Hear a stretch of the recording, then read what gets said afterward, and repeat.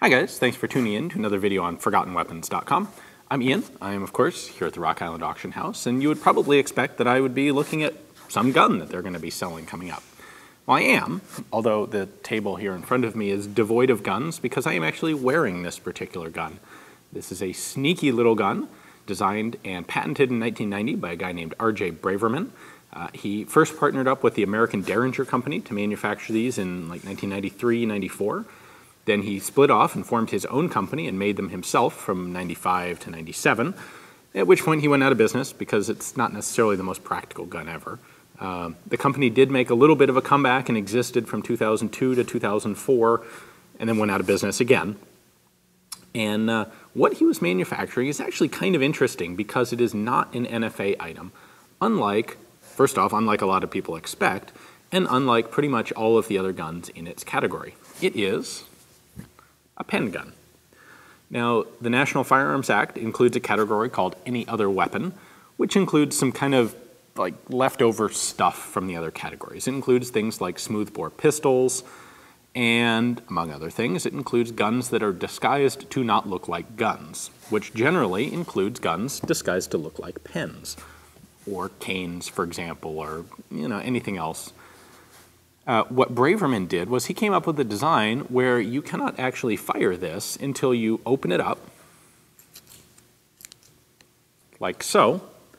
And now, in this configuration, ATF decided it is distinctive enough that it looks vaguely like a handgun, and so they categorized it as a handgun and not an NFA any other weapon, which definitely makes Braverman's pen pistol, which by the way he called the Stinger, different from all of the other pen guns out there on the market. Now, why don't we go ahead and take a closer look at this because it's kind of tiny and I bet you can't see any details at all from back there.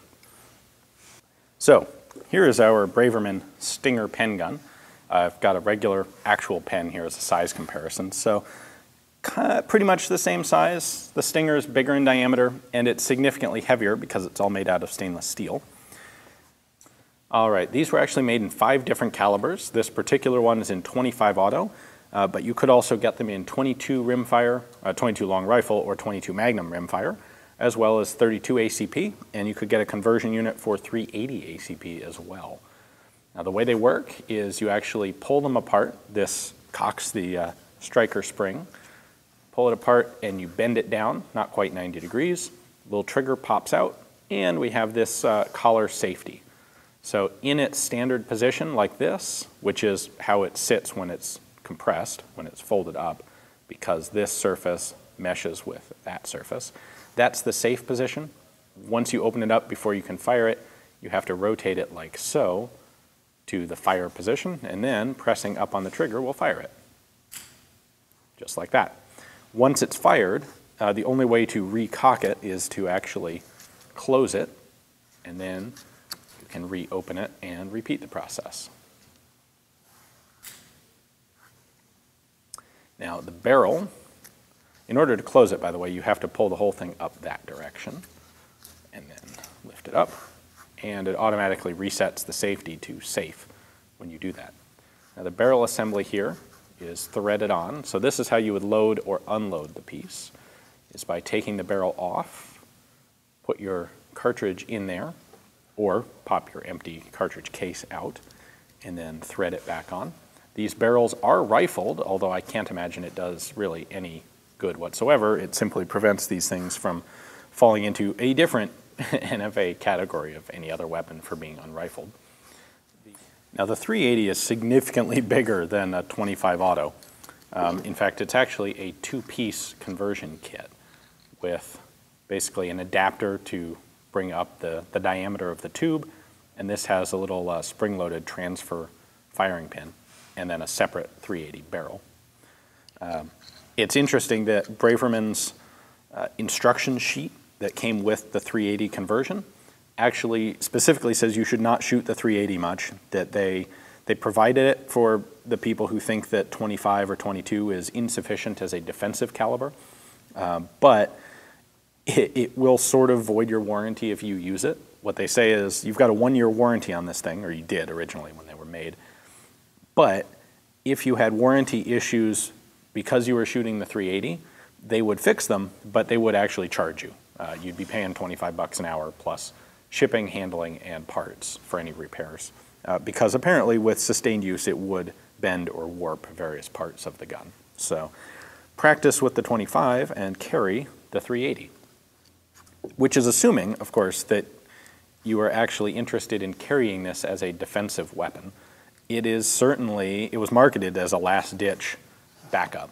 It certainly fits that criteria. It has no sights. It has barely a 2-inch barrel. There we go. And it is very difficult to hold in any sort of reasonable way. This is a point-blank weapon only. Because of the safety mechanism on it, it's the safety and the setting it up. It's not quite the sort of thing that you can fire at a moment's notice. It takes a couple seconds to pull it out, set it up, get it ready, and then fire it. The other kind of interesting thing about this is it really is bigger than a pen up at this end. In fact, it kind of almost looks more like a tire pressure gauge, but that's not nearly as cool and sexy as a pen gun, so I can see why they didn't go with that. As long as you've got it covered, it doesn't look like a gun. It might look like a kind of odd pen, but I don't think many people would give it a second glance. Thanks for watching, guys. I hope you enjoyed the video. It's an interesting look at a little unique pistol, shall we say. If you'd like to own this one, of course, they're not manufactured anymore, but this particular example is coming up for sale here. If you take a look in the description text below, you'll find Rock Island's catalog page on it. You can look at their pictures, their description, place a bid online if you'd like. And, just the thing, if you need that concealable backup gun and you're not concerned about it kind of taking a little bit of time to get into action. Thanks for watching.